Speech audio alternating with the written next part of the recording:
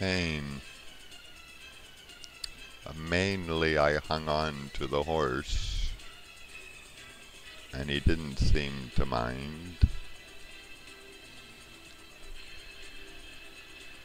because I spared him the reins. Oh, turn it on. I got so distracted by my silly joke. Oh, you can see that beam. That beam that I said was there and lost. It's very faint, but it's right here.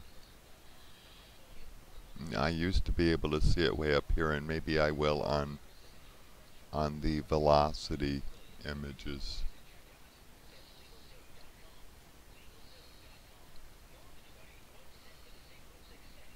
Oh, and then it shoots off this way too, and that bugs me. This one bugs me. This one says, okay, what the hell are they doing? Because the next thing out that way is Greenland, I think. No, Iceland. Reykjavik.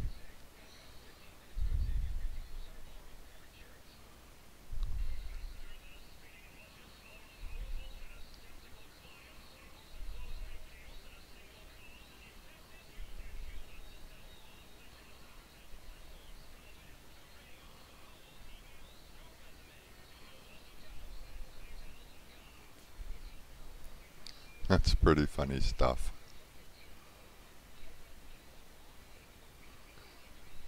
Kind of reminds me of chaff dropped from an airplane, so you can't quite tell what to shoot the missile at because you don't know where the nucleus of that confusing radar echo is coming from.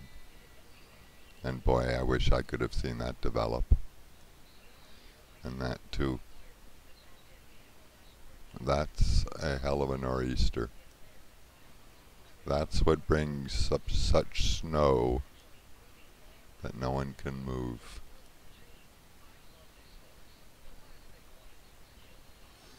There's a...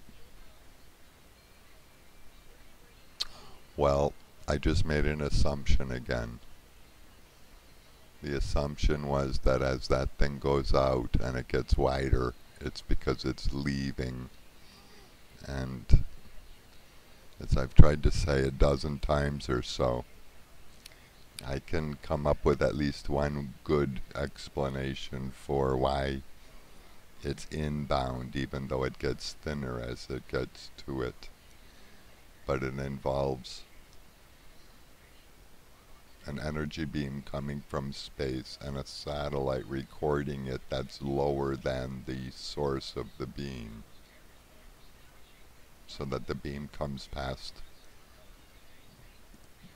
the weather satellite and it looks fat because it's close.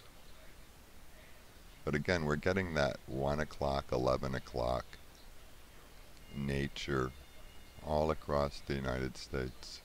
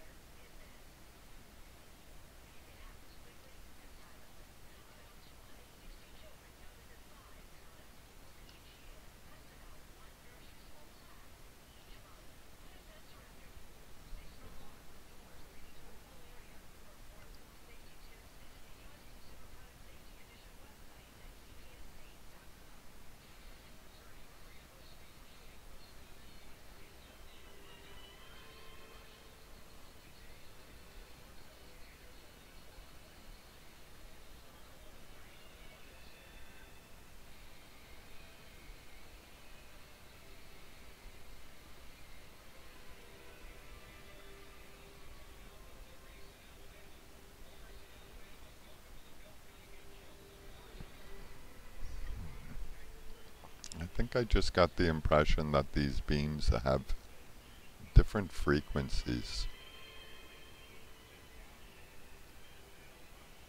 certain that in some of the images they're different colors even